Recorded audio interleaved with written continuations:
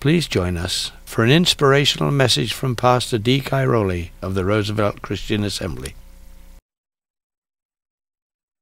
Just a word about Wade Large and the family.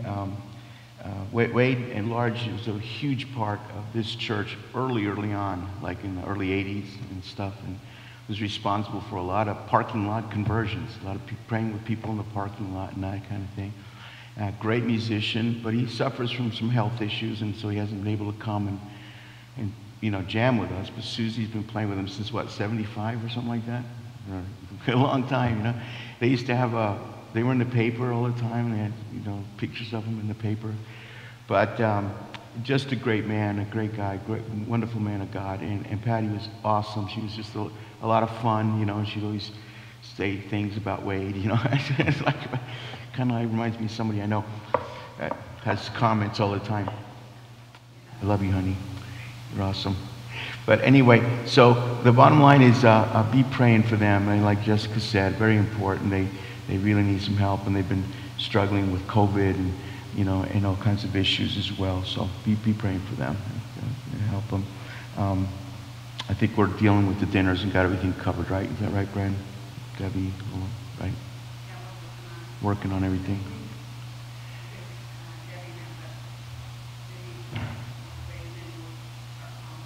Yeah, we may call you and say, hey, we need you to help us. We're good. Everything's fantastic. All right. Well, let's, no children's church today, by the way. So we're going to keep it here, keep it real. Amen? Let's pray. Father, thank you for this day today and for this opportunity that we have to hear your word. And I ask that you help us today.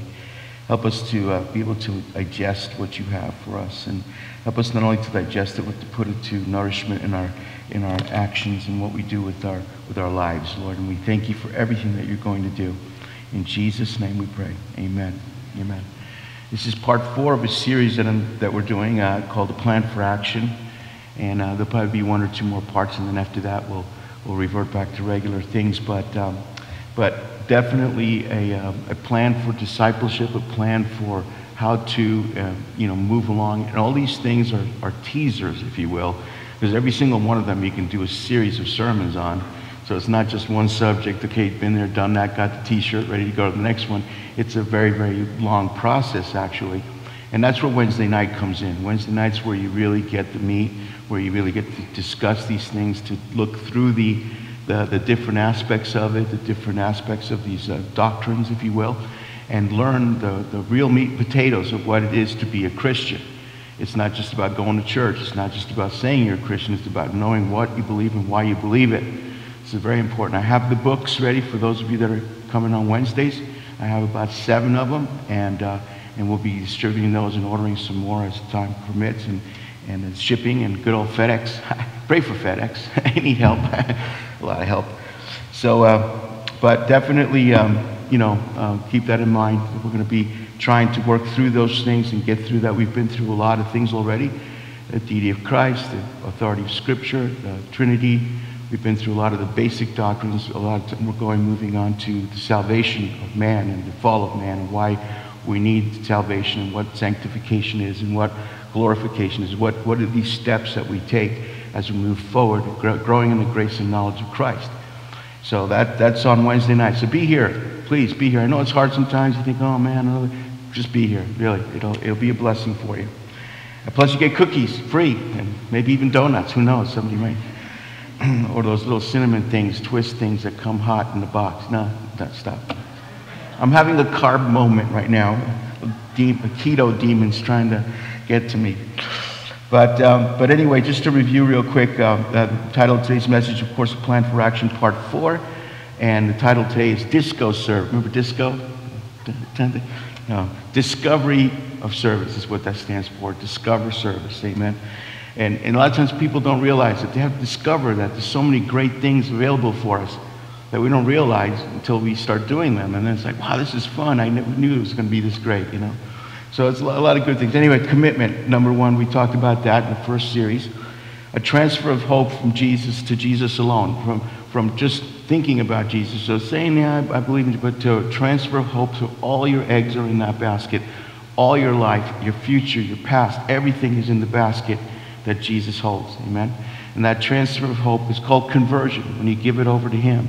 And that takes, of course, we talked about some of the steps to that. It takes repentance. It takes a mental awareness. It also takes a volitional awareness. So kind of like a heart change, right? And a direction change. You go from going this way, you change, and you go this way, and you follow Christ. So that's what conversion is about. We talked about commitment. We also talked about being called to be a disciple. You're not just called to say you're a Christian. You're called to be a Christian and to do things that are part of that, to learn and to grow in the grace and knowledge of Christ, to learn to be a follower and a learner, not just somebody that has a mental thing. Well, I have Jesus, I have a picture of him on my wall. No, it's about really stepping into his life and getting to know him more.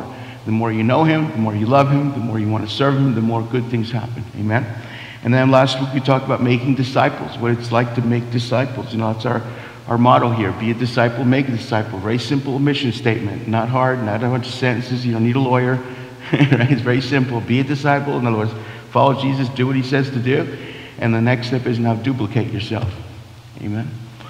And so we talked about helping others to know Jesus. You don't need a degree in theology. You need to penetrate the darkness. You need to be able to get people an inch closer than where they were.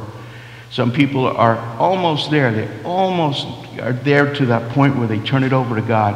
And others are way over here, have no knowledge of God whatsoever. No idea that there's even a God that exists. No idea that there was a person named Jesus. Right? You're thinking, well, in our culture, in our situation, in our world, you mean people are still out there that don't know? Yes, there's people out there that don't know, have zero knowledge.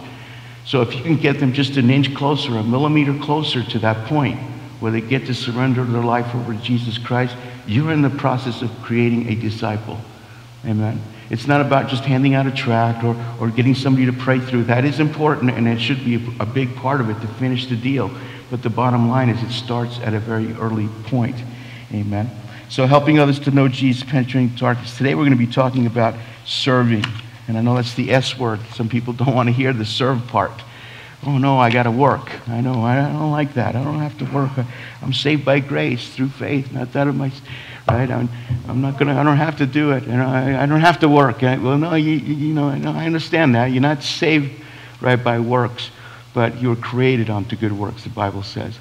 So today we're going to do a different kind of not different. I used to do these all the time, but it's called an expository sermon. When we take just one block of scripture and we go through it and really juice it out and see exactly what it's talking to us about, without taking all the time to discover context of 1 Peter like we're going to do and talk about the whole book.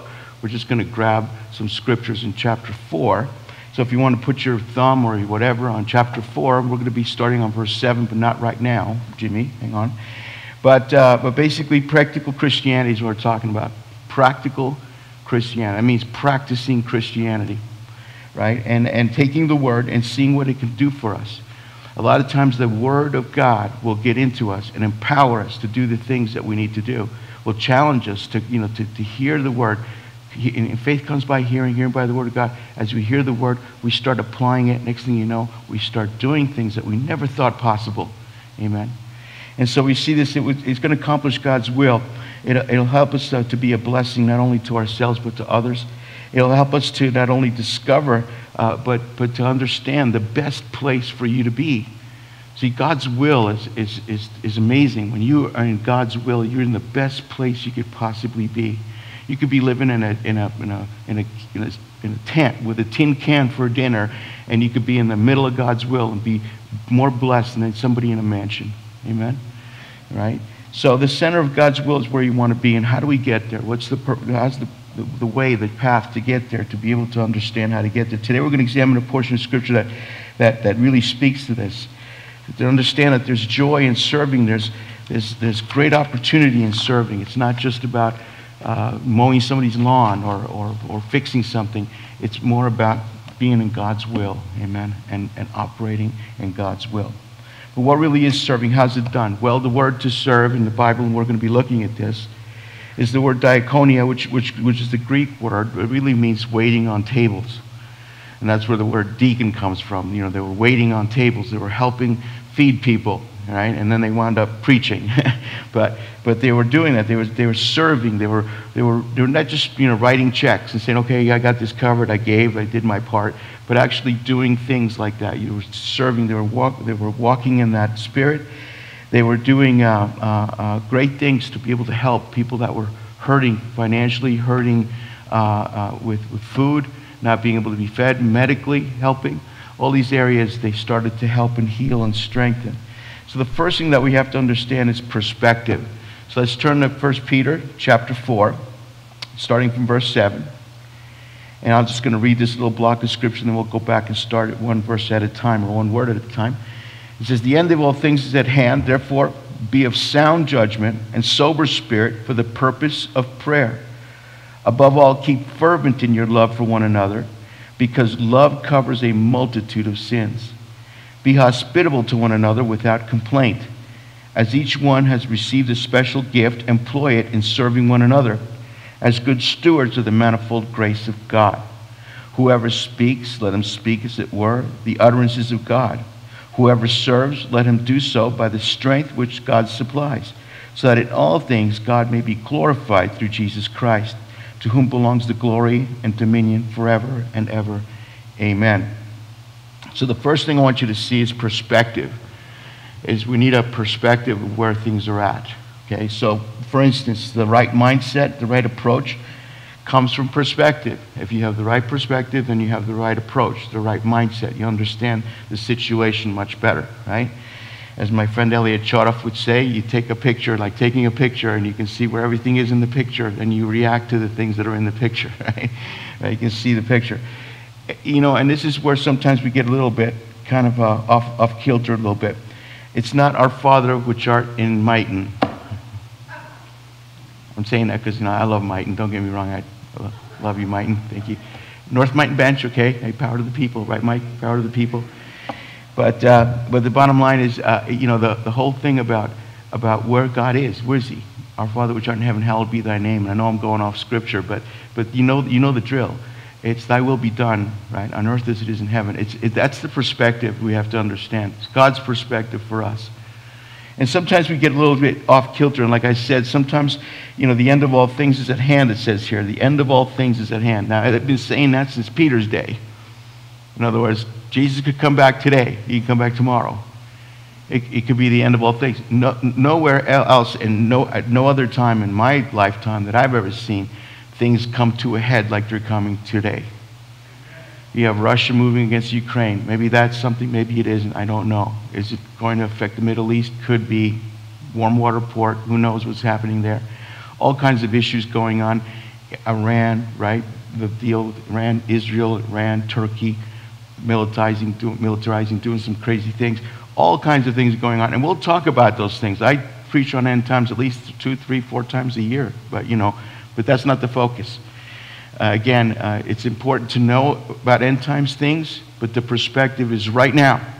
Where are we right now? Where's your neighbor right now? Where's your family right now? Do they care about what color socks the Antichrist is wearing? You know what I mean? It's just we need to focus on perspective and get the right set of things going on.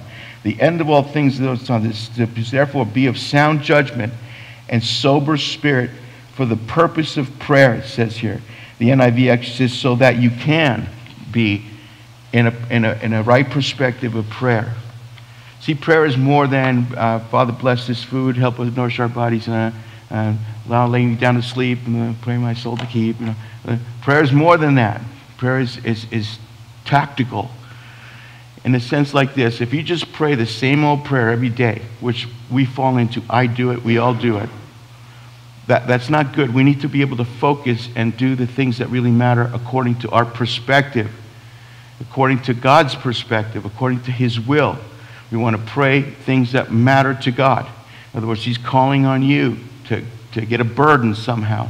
Maybe you're praying for somebody to be able to receive a healing. Maybe you're praying for somebody to get right with God. Maybe you're praying for the family. Maybe you're praying for the college. Maybe you're praying for the schools to be saved.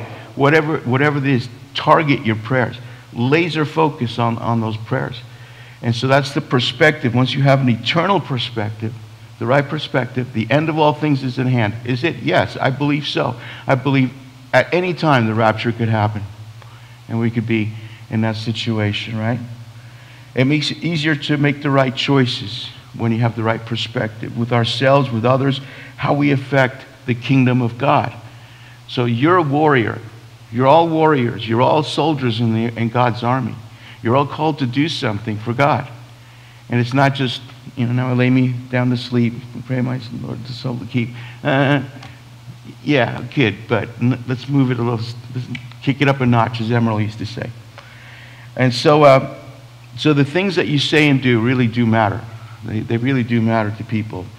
If we were to act and live and think like Jesus is coming back today, if we just put that into perspective, what if Jesus comes back tonight or tomorrow? What are you going to do with the next 12 hours? With the next 24 hours? What are you going to do? How are you going to act? What are you going to say? What are you going to do? You see, the perspective is everything.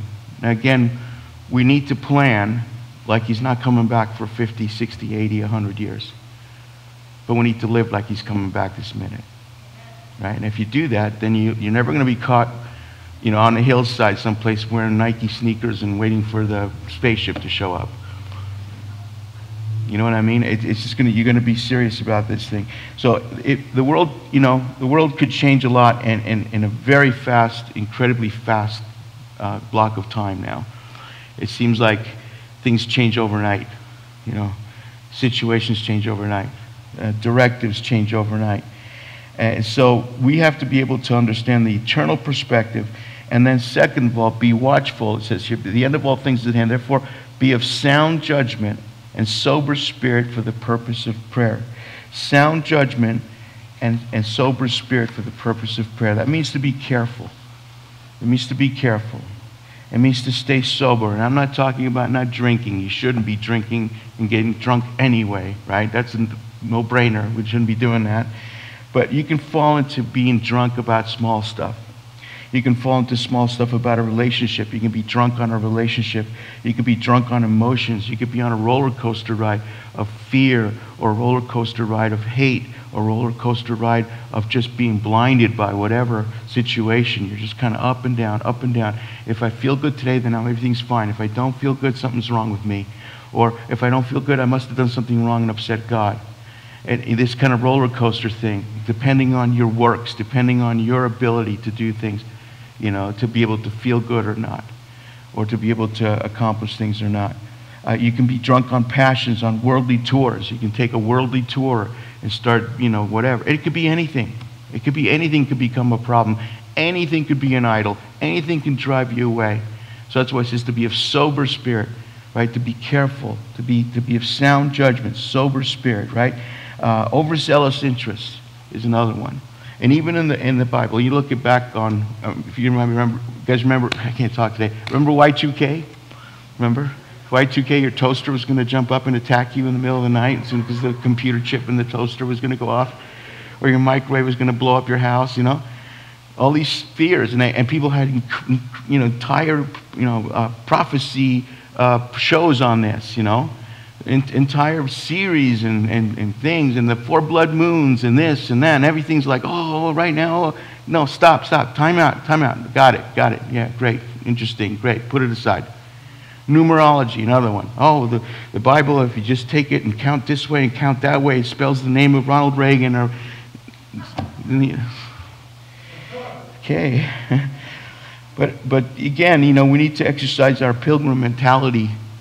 We need to understand that we're going through this place, that this is Motel Earth. We're not staying here forever. This is just a passing through point. Our goal is heaven. Our citizenship is in heaven. Amen. So when we look at that, that's the perspective, a healthy perspective. When you put that eternal perspective in mind, now it leads to something else. It leads to solid prayer. Because now your prayers are not just willy-nilly, they're not just thrown up in the air. Now they're solid. They're solid and they're targeted and they're focused, amen? They have a purpose to them. Prayer is communing with God, not just making requests, right? But talking to Him, worshiping Him, but at the same time, it's also being specific about things. Not only specific about your needs, like we talked about last week a little bit, but the needs of others. Let God put a burden in your heart and then pray through that burden to see what God wants you to do about it. He'll talk to you. He'll speak to you. He'll give you the direction. He'll give you the open doors to go through. Amen. We just need to learn to understand that God is willing and wanting to help us to accomplish great things. He's not sitting there, well, when you prove yourself, then I'll graduate you. No, he's looking, come on, let's go. We can do this together. Amen. So, Peter could preach on prayer. He could preach on prayer really well. But what happened to Peter in the garden when he was waiting for Jesus, right? How long did he make it? He couldn't even make it an hour, right? Jesus is like, come on, man, I told you to pray. This is important to me. Will you please pray? Right? I mean, that's normal. That's what we do. We fall asleep. When we go to pray, I'm the same way. I go to prayer and I hear the clock ticking, click, click, click. What is that? Is that something? Is it the spaceship calling me home again? It's okay, you're fine. Anyway, prayer is communion with God. It's worshiping. And Peter could preach on prayer. Why? Because he had failed. Because he was the one that let Jesus down. He's the one that couldn't hang on. And could you imagine the guilt trip that he went on afterwards, after he denied Christ 3 times? Why couldn't I have prayed with him like he told me? Why couldn't I have just hung on just a little bit longer? If only I would have done this. If only I would have done that. Instead of just saying, Lord, did I ever blow it?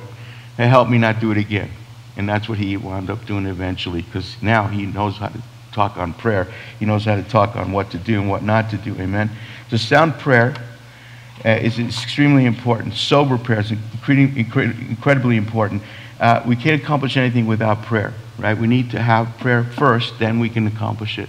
I've made the horrible mistake many, many, many times in ministry and in life where I haven't prayed about something and I've made a decision.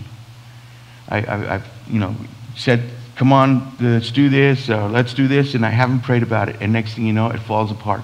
And then I'm wondering why it fell apart. Because I didn't pray first, right? And I have a wonderful wife that tells me, you need to pray about that. We need to pray about that before you do it. No, you should. Did you pray about that? No. So it's amazing how if you don't, this is what happens. You blow it. So we need to understand that prayer is part of this. Sound prayer is understanding where it falls in. We need to obviously do unhindered prayers. It says here, at the end of all things is at hand, therefore be of sound judgment and sober spirit for the purpose of prayer. And then, and the reason why is because if you put the right perspective in, if you're sound judgment and trying to focus your prayers that way, God will lead you to even more focus. God will lead you to more detail. God will lead you to more intense things that you can deal with. But you have to have unhindered prayer.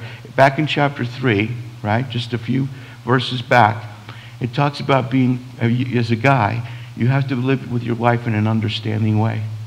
Right? And you have to treat her right. If you don't, it says your prayers won't be answered.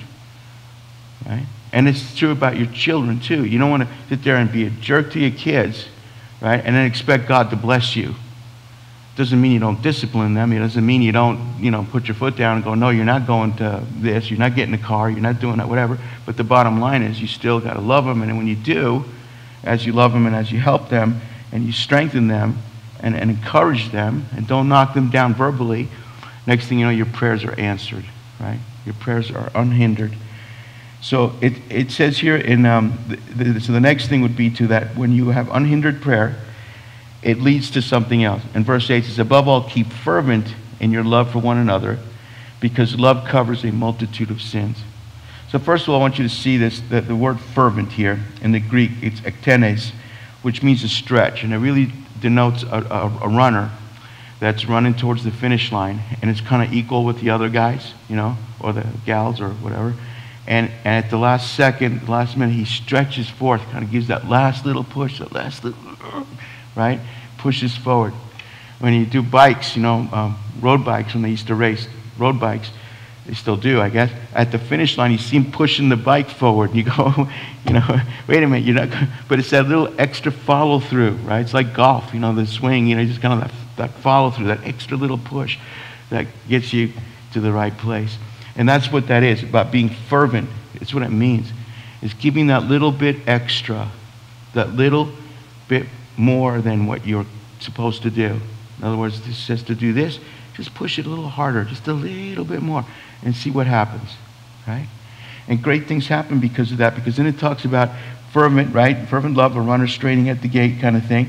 But it leads to agape, right? It says, above all, keep fervent in your love for one another. So as you push that little bit extra like that, what happens is God's love all of a sudden starts to take control. God's love starts to take command in the situation.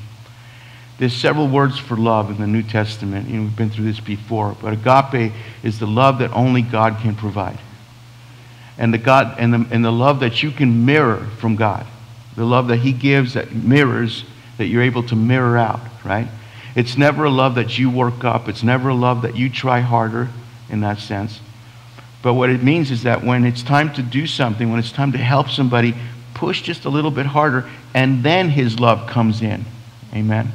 And not only rewards, but it does other things like cover a multitude of sins. Right? So as we're talking about this, again, it's a choice that we make. Love is a choice that we make. It's not a feeling. It's a choice that we make, a decision of the will leading to action. So it's something that we try to do. We push a little harder with what we've got, and then God fills it with His love and takes it in an incredible way. You see this in people that have horrible things done to their family, or situations or whatever, persecutions, people that are being persecuted, and they tell their captors, they tell their jailers, God loves you, I forgive you. And you're like, what? I want to kill this guy so they can get out of here. Who said that? But if you're being persecuted, your initial natural feeling is to get back and don't let them get away with it, right? But the bottom line is that it's not God's way. And so when God fills you with that love, when you say, well, I'm going to try, I'm going to make that attempt, I'm going to try to forgive. I know I can't, it's hard to forgive, I don't know if I can, but I'm going to give it that little extra shot. All of a sudden, here comes God's love and completes the picture for you and takes you even further than you ever thought you could go. So when you look at this, it's basically giving, again, love is giving people what they need the most when they deserve it the least. That's the best definition of love I've ever heard. And that's from Chip Ingram, by the way. So if any of you are Chip Ingram followers, he's the one that I got that from. I stole it from. I usually give credit when I steal something. But love causes great things to happen. Is it a sacrifice? Yes. Is it good for you? Yes. Is it worth it? Absolutely. Right? But the bottom line is this, is that as you exercise this extra little push, this fervency, this stretching to the line, God's love comes in, and it covers a multitude of sins. Whose sin? Their sin? My sin? Our sin? All of our sin. It doesn't cover every sin, because some things you need to deal with. You can't just say, well, I fed somebody, so therefore all my sins are gone. No, that's works. That's not what I'm talking about. But there's a lot of little things that we don't realize. When God whips out the microscope and you start seeing all the things that you should have done, that you could have done, the sins of omission, all those things that you thought weren't a big deal, but they are a big deal. All those times that you had bad thoughts, all those times that you said things under your breath, all those times that you did what X, Y, Z, whatever, those things, if you want to see sin, if you really want to see sin, if you want to go by the works of the law, then here you go, boy.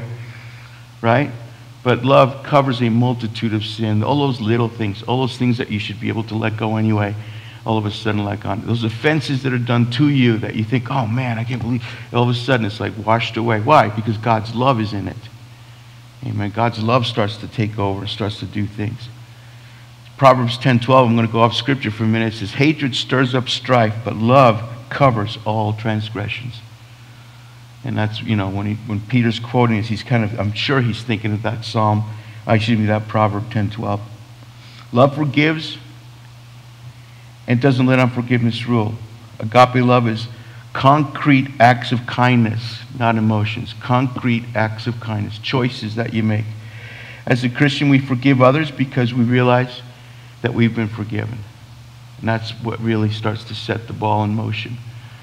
You may not be able to forgive somebody. You may be hurt, and things do hurt, and it is a problem. But as you start taking those steps, like, God, I want to be forgiving. I want to learn how to forgive. Help me to forgive. Next thing you know, he takes you a step further, and a step further, and a step further, or a step closer, closer to him. And then you realize what you've done, how much forgiveness you've received, and you start having more grace, more mercy towards that other person. And eventually, there'll be forgiveness, there'll be restoration, there'll be all kinds of great things that'll happen after that. So love does have its rewards. When you extend the love of God, you're right where you need to be in the will of God. In other words, when you're extending God's love, when you become the vehicle for God's love, that's when good things start to happen. We call it a sweet spot, right? Heavy in golf, sweet spot, right? When you hit the driver just right and it doesn't go 4 fairways over like me. I was like, wait, whoa, 4, sorry. I mean to hit you in the head. That's why I don't golf. Actually, I think the last time I golfed, second to last time I golfed, was when Aaron here asked me for Jana's hand in marriage, and now they got a 12-year-old daughter. So that's about my golfing thing these days, right? So like once every 8 years or something, I'll be out there. And they clear the way for me so I don't hurt anybody. So how should, now that we know how to kind of start pushing in the right direction to start receiving God's love, when we start showing that love, when we become the vehicles for God's love, right, that leads us to do something else. And it goes on here to say in verse 9, it says, be hospitable to one another without complaint or without murmuring. The thing is murmuring. How many of us do things and then we murmur about it? Right? Be hospitable, right? And so what does that mean? In their culture, it meant putting somebody up in their home, a traveler coming through, putting them up in their home.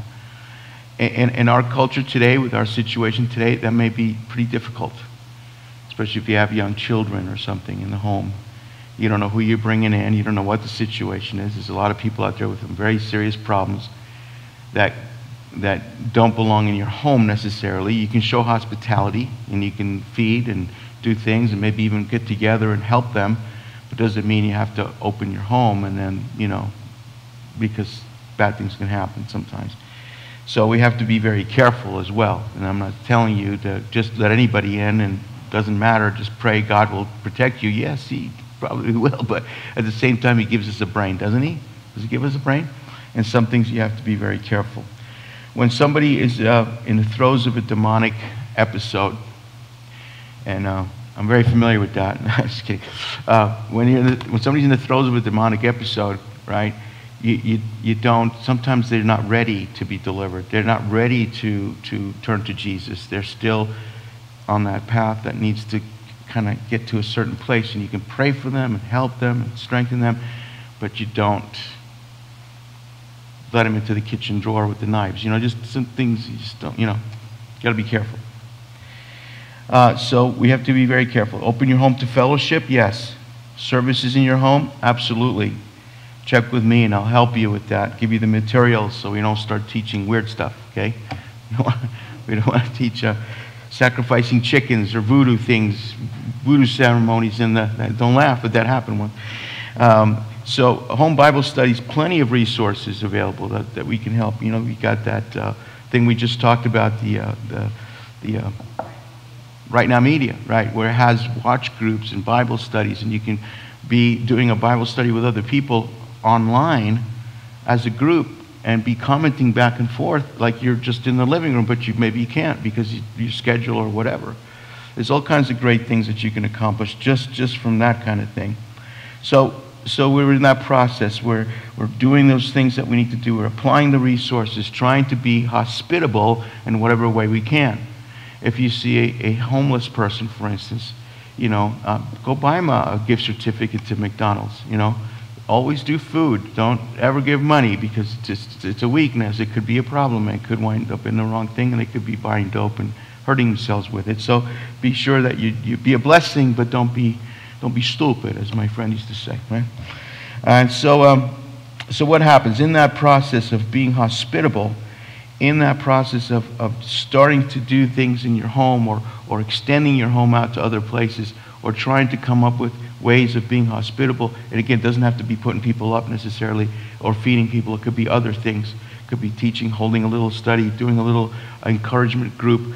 I talked last week about having like a razor group, a group that goes out and does razor runs, and then stops at the top of the mountain and has a little devotional, kind of like an extension of you, of what you do, what you love to do, and kind of put it to work. Gifts will start working. The gifts of the Spirit will start working if you start putting yourself in a position where you are going to use them. The gifts of the Spirit don't show up when you're sitting on your blessed assurance, right? On the couch, kind of waiting. One day, Lord, when you give me those gifts, then I'll be able to go out and evangelize the world. Well, I'll be able to. No, just get up and start walking. You take a step, God puts you another one in the way. One step, one foot in front of the other. Next thing you know, you're taking bigger strides, and big things are happening, great things are happening, and you're like, whoa, where am I? What's going on here? Right? But God's doing it, right? And He's giving you those gifts to be able to do that. So this is the next group of scripture here. It's verse 9, be hospitable to one another without complaint. And verse 10, as each one has received a special gift, employ it in serving one another as good stewards of the manifold grace of God. See, when you connect the dots, when you put things in the right perspective, when that leads you to targeted, focused prayer, which leads you to fervent love, as you start extending yourself a little bit more, giving a little bit more, helping a little bit more, pushing that envelope just a little bit more. Next thing you know, God's love makes it possible for you to be hospitable, for you to love others in a way that you never thought possible. And next thing you know, at that moment, the gifts start to come around. And you start utilizing the gifts of God, the gifts of the Spirit. And this is where sometimes we get confused a little bit. Every Christian has the ability to have gifts of the Spirit operational in their life. And we'll talk about them next week a little bit more. But it's not all the spoken gifts. It's not all the preaching or the teaching or anything. It's not always that. But everybody has a gift that God wants to use you in. And the problem that we have now is that the churches these days, a lot of churches, are focused on success and on your best life now and on rah and let's have a great experience and let's feel good. All that's important, yes, it's great. It's a byproduct of knowing the Word of God and using it and willingly subject it to the Word of God. When you do that, then good things will happen. Sometimes it feels great, sometimes you feel like, oh man. But the Word of God penetrates the darkness. The Word of God is what accomplishes things, amen, through the Spirit of God.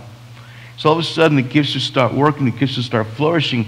The problem that people have is they think, well, I'm a good salesman, so I'll be a great evangelist.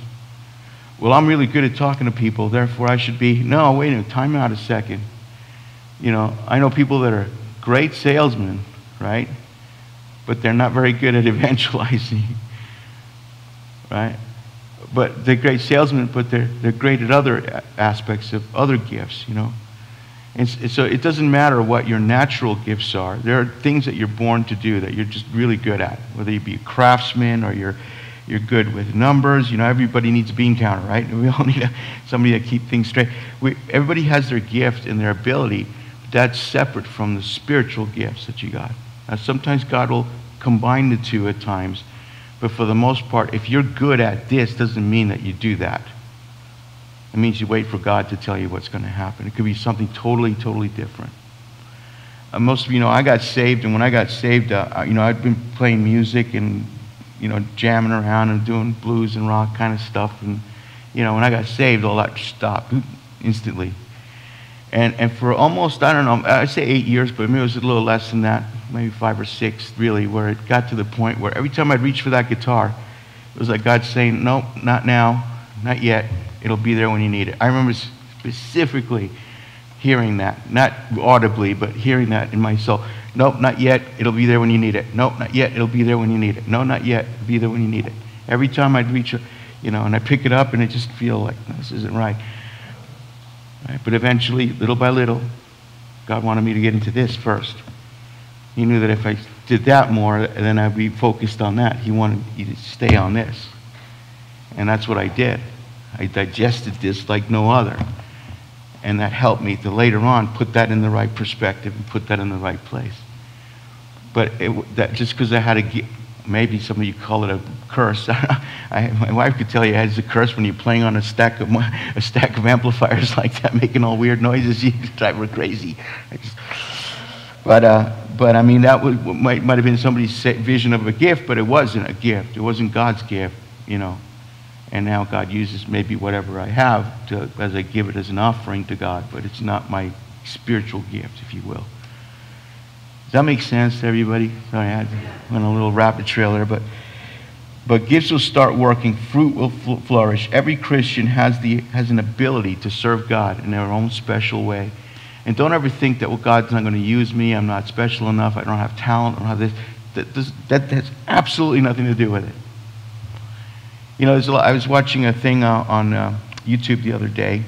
Brenda and I were watching it on celebrities that have given their life over to Christ, unashamedly given their life over to Christ, that publicly say, I want to follow Jesus Christ, I'm a believer in Christ, I repent of my old life, I have, you know, and it's hard because those guys lose a lot of business, they lose a lot of dough. But there's some good guys out there that are on screens, you know. And I'm not going to say the name because then if we say, oh yeah, but he did this movie, that movie, I don't know. But all I know is that some of their testimonies are like, man, that's real. That's not just Hollywood, you know. That's a real thing. And so a lot of people think, oh, if only, you know,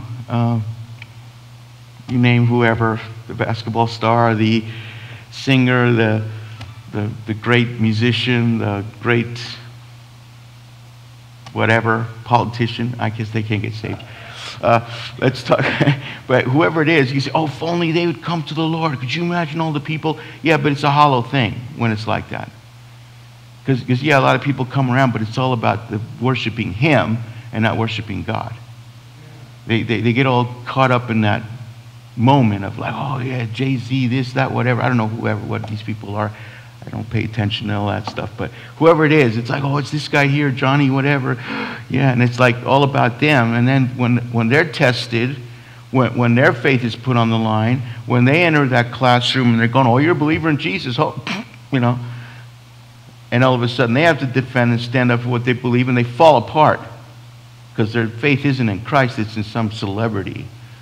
So this is different than what I'm talking about. When I'm talking about natural gifts or the ability that God has given you naturally to do things, a gift that He's given you, abilities He's given you, and then your spiritual gifts. Two different things. Sometimes they intersect, but don't look for either one to be the other. Amen? So employ it. Minister it to one another. That's what it says here. As each one has received a special gift, verse 10, employ it in serving one another as good stewards of the manifold grace of God. Use it. Use it. Don't confuse it. Use it, right? Be a servant and serve. Amen. It's very easy to just start the ball rolling. Start moving. Start walking. It's different, again, than the natural gifts. You can say, I don't have a gift. I don't feel like I have a gift. Everyone has been given something that they can operate in. And sometimes multiple areas that you're not even aware of. Multiple areas that come into play when you start doing things. You have to redirect your natural impulses to do things. Let's say you're good at some sport or you're good at something and you think, well, I can use that to bring people to God. Yeah, maybe you could. There's chaplains out there that do that are rodeo people. There's chaplains that are NASCAR people. There's all kinds of different people that are in those things because that's their love and their passion, and God has chosen them to be in that specific place. But it doesn't mean, don't take it for 1 minute, that you should just focus on that. You need to redirect whatever it is you have. You put it on a platter. Whatever it is you have, you put it on a platter and say, Lord, it's yours. If you want to take this away, go for it. If you want me to use it, go for it. If you want to increase it, go for it. If you want me to focus on something else, go for it. That's what you need to do when it comes to these gifts, when it comes to serving. You have to understand that. There's a lot of great things. Good stewards. You have to be a good steward. You have to be a good manager, right? The Greek word there means that you're like over a farm. You're over people. You're over workers, you're managing things, you're taking care of people. Jesus uses it where he says, be that good servant that fed people, that helped, that kept people strong, that did his work. Be that good steward, that good manager that did that. That's what we need to all be. All of us are called to do that. And then, of course, there's the different gifts. It says, verse 11, it says, whoever speaks, let him speak, as it were, the utterances of God. Whoever serves, let him do so by the strength which God supplies, so that in all things God may be glorified through Jesus Christ. Let's look at this for a minute. Verse 11, speaking. Again, these are the gifts that God gives. These are the gifts that God gives, right? Speaking. Well, I don't know. I don't know if I can speak because I don't know if I want to get in front of all the people in church. Well, what about the break room? What about the classroom? What about out in the commons? What about at your workplace? Just sitting with somebody and you're building something and you start talking. Why can't you open your mouth and start speaking there? It's like, I can't remember. It's been a long time now, but somebody came and says, well, I think I should teach adults. I remember that guy. I need to teach Sunday school. I said, good, great. Well, let's keep an eye on you for a while, see how you do. Maybe we could start you off and you can help in children's church or with the, oh, no, I need to teach adults. Well, wait a minute. If you're teaching, you're teaching. Now, I think teaching kids is so much harder than teaching adults. But in a way, they retain so much more. Kids will remember stuff from week to week. Us adults, But the reality of it is this, is that you have to be willing to whatever. Okay, hey, maybe I'm not going to speak at Madison Square Garden tomorrow. Maybe I'm not going to go to the Vivint Arena and speak there. But I'm here in Roosevelt and I'm here at work with somebody, or I'm here in the break room with some people, and I'm just going to share and hand them a book and say, hey, check this out. Look at this. This is cool. Am I speaking? Am I speaking the utterances of God? Absolutely. Some of the best prophecies that you can think of happen over a kitchen table, having coffee with somebody. And all of a sudden, God drops something in your soul, and you just speak it out. Not like, get the robe on, get the burlap sack on, get the hand to the east, the one hair floating in the air with your, and thus saith God. I'm not talking like that. I'm talking about all of a sudden it just builds up inside of you, and something comes out, and you're like, whoa, where'd that come from? And all of a sudden that person's eyes are like this big, and like, and you know that something penetrated in there. Now, were you some kind of prophet or some kind of like carrying around a big entourage of people and flying in a plane? No. God used you in the spot where you needed to be used. Amen. And he'll do that over and over and over and over again in different places. Gifts of service. Again, we talked about preaching. Well, some people can preach, some people can't. Some people teach, some people can't teach. And they can preach, but they can't teach. Some people teach, but they can't preach. It just kind of goes back and forth. Some people cross paths somewhere, right? Different situations. Some people are good at instructing. Some people are good at getting the stuff, as Donald J. Barnhouse used to say, getting the hay from the loft and bringing it down where people can eat it, right? Where the cows can eat it. It's you're bringing it down to where people go, oh, I get it. That's a speaking gift, amen. And God can use that when He directs it, not because you think you're a good school teacher. Well, I'm a good instructor, or I'm a good this. Yeah, great, but that doesn't mean you can teach Bible stuff. Only God can teach Bible stuff. The things of God are foolishness to the natural mind. If you're looking at this from a natural lens, you don't understand, it does not make sense, and it's stupid. But when you have the Spirit of God empowering, all of a sudden it clicks. And it starts clicking more and more and more and more, and you get hungrier and hungrier, and you want to just devour everything, and you want to keep growing and keep going. Amen. You can't stop. So then there's the gifts of service. Let me back up a minute. Gifts of speaking. Can you help somebody navigate through their Bible? You know how many times, when I'm teaching or something, and I go, turn with me to the book of Amos, or to simple, let's Jeremiah, let's go to Ezekiel. And they're like, they're in the New Testament, they're right. Can somebody that's sitting next to them or somebody that's around say, hey, let's get together on Tuesday for a cup of coffee, and I'll show you how the Bible's made. How it has so many books, 39 in the Old Testament, 27 in the New Testament. It's divided this way. This is why it's this way. These are the major prophets. These are the minor prophets. This is all history. This is all Psalms. This is all wisdom literature. This is all, apocalyptic literature. Let me show you how to navigate through. Spend a little time, relax for a minute. Help them get that much closer. Amen, right? Is that a speaking gift? In a way, yeah. Right? But empowered by who? God. Not because just you think it's great. Let God direct you, right? And so the next one is gifts of service.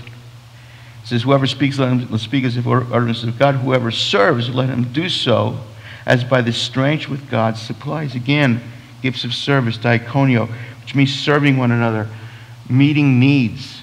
There may be needs that need to be met. Relieving one's needs, supplying food, taking care of the poor, the sick, the widows, the orphans, military people.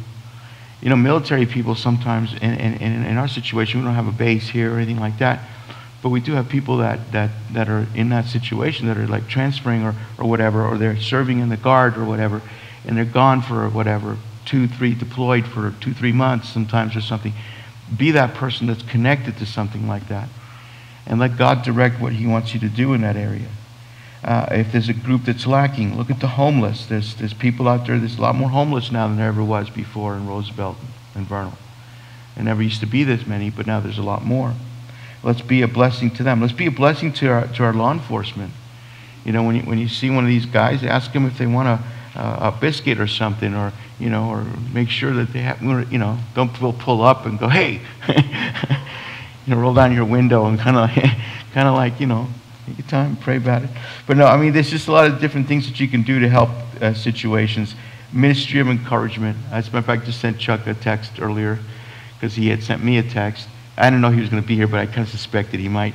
But it was one of those like, you have a ministry of encouragement, because he does. He encourages you with a little text or something, gives you a little uplift, And so I sent him, I said, you have a gift of encouragement, right, Chuck? I sent it to you this morning.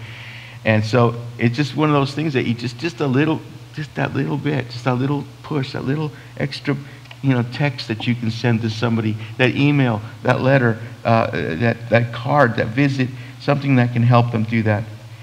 And then, of course, there's the ministry of fixing, right?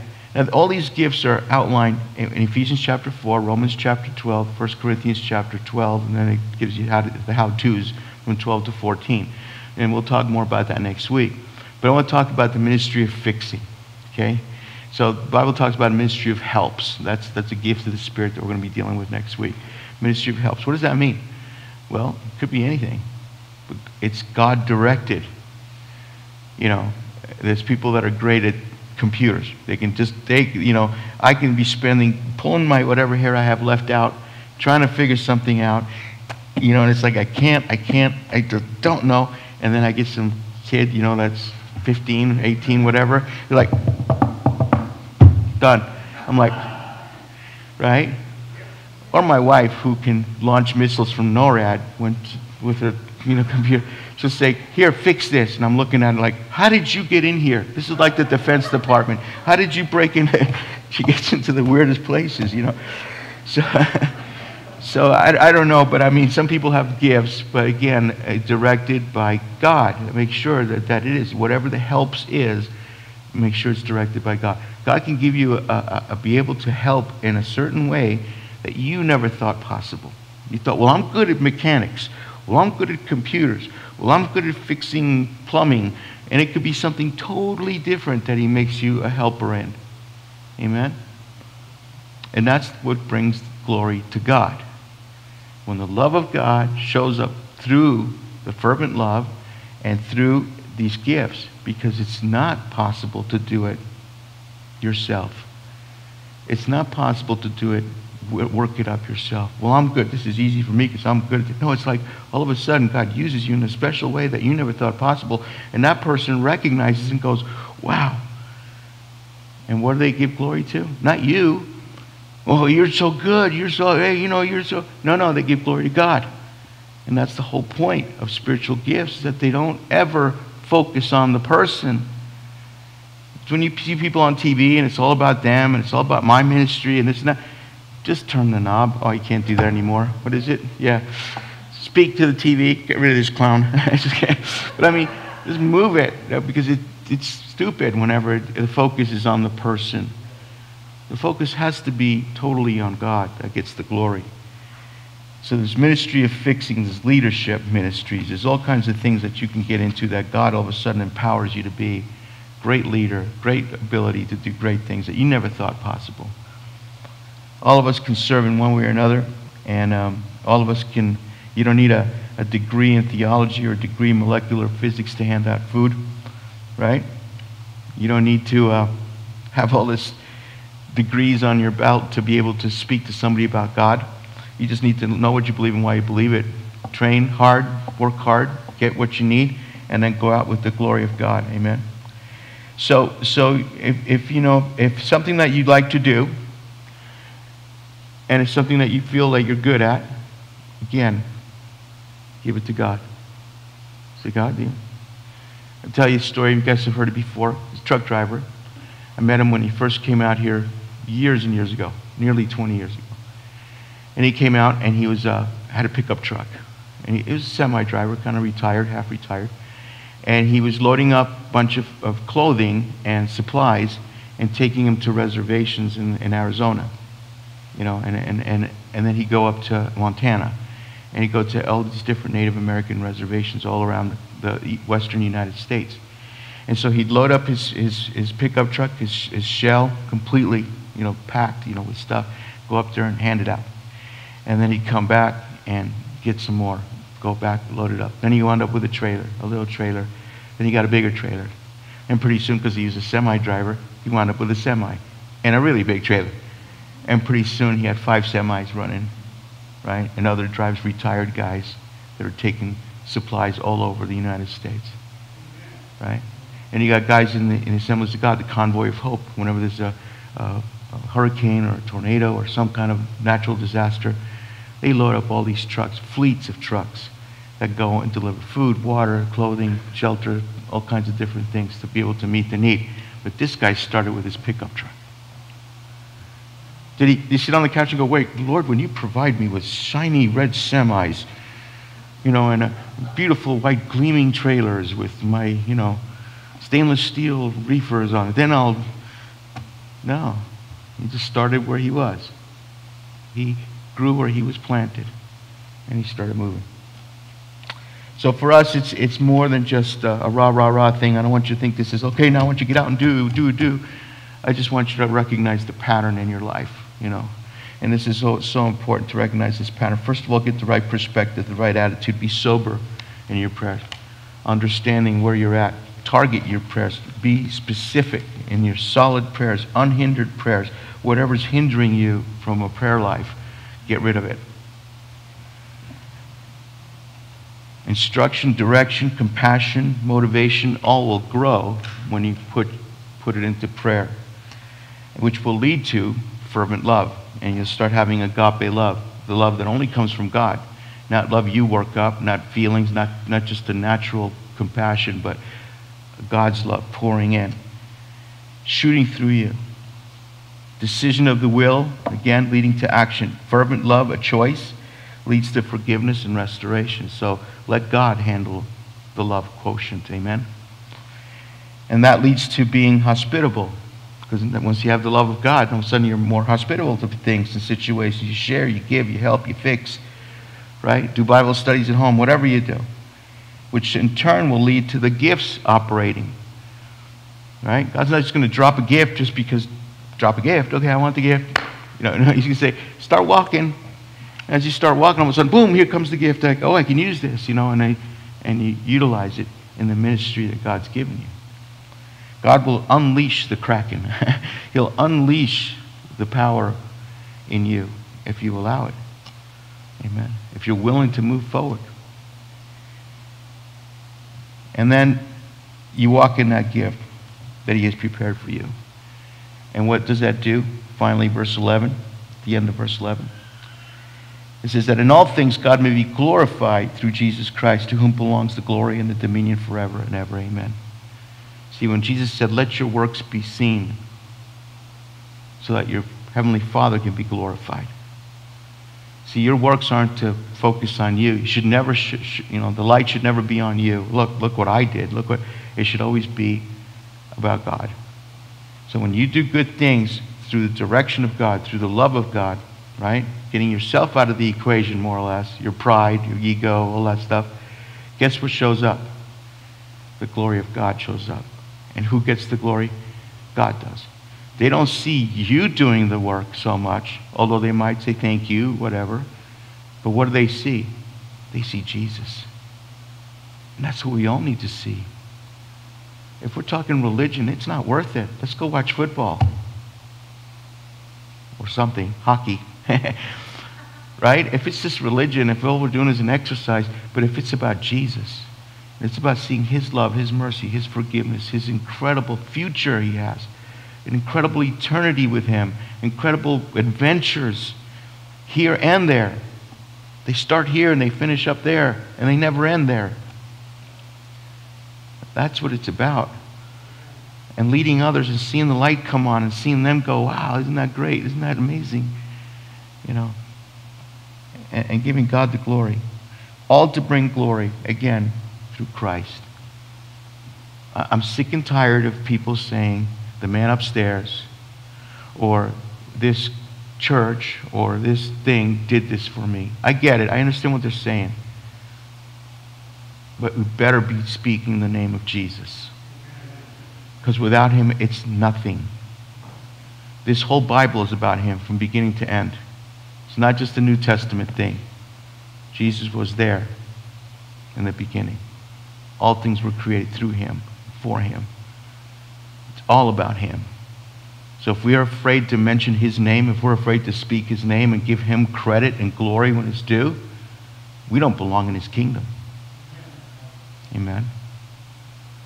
I don't mean to end on a spank note, but I felt like that's for somebody here. I don't know who. Maybe for me. But let's stand and pray.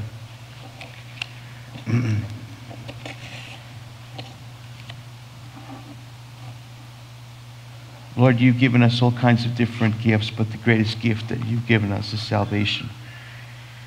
For God so loved the world that he gave his only begotten Son, that whosoever believeth on him should not perish, but have everlasting life. And that is the greatest gift of all. Without that starting point, we can't go anywhere. No matter how good we feel about things, no matter how much talent we have naturally, no matter how much ability we have, nothing matters. All will burn up without you, Lord. And we want to serve you. We want to give our lives to you. We want to surrender our life to you. We want to turn from the way we were going and turn back to you where we belong, in your Father's house, where you're preparing a place for us, that where you are, we may be also. So, Lord, right now, I ask you right now, and I speak for all of us as we pray this in our hearts and our minds. Lord, forgive us right now for our sins, for our uncleanness, for our stupidity, for our rebellion. Help us to be able to be followers of you, true followers of you, not just in name only, but depending, transferring our hope on everything that you represent. Lord, take whatever abilities, take whatever resources, take whatever things we have and use them for your glory, Lord, as you direct. But forgive me of my sins. Cleanse me from all unrighteousness. Let me live a life that's pleasing to you. Let me never, ever let go of your perfect love that you have as you sacrificed yourself to bring freedom for me.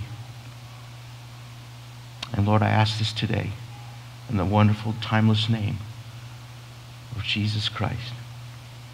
In Jesus' name, amen. If you prayed that prayer and you really meant it, God will do incredible things. He'll put you on a journey that you'll never regret. Amen. God bless you. Dismissed from this place, but never from his presence.